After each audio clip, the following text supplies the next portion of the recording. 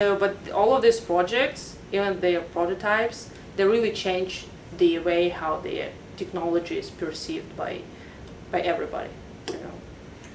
For the project you did in America, was the insurance just the general contractor's standard umbrella insurance, or was there some kind of special arrangements you needed to make?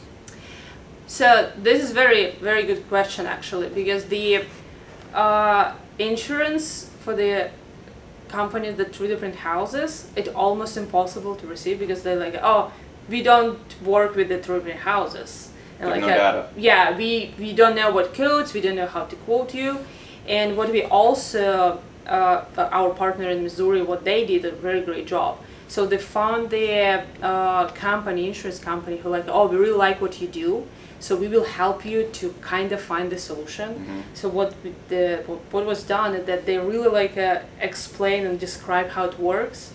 They explain all of the safety factors, and it was like the custom deal. They like basically assigned them the custom type of insurance, but it also was kind of a challenge. So the insurance for the construction companies who are going to do the 3D houses, it also, maybe somebody should start doing this business. It's a good idea actually.